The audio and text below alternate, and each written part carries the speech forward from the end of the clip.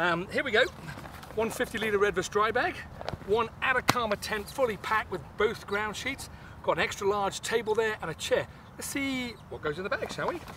Tent first, obviously. Pretty simple. That's in there, no problem. The extra large table.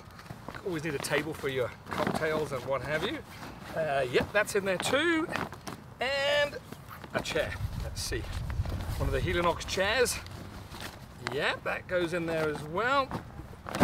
There we go. All three of those in there. And I think we could have got something else in there too.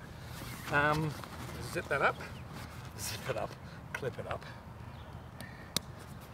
There we go.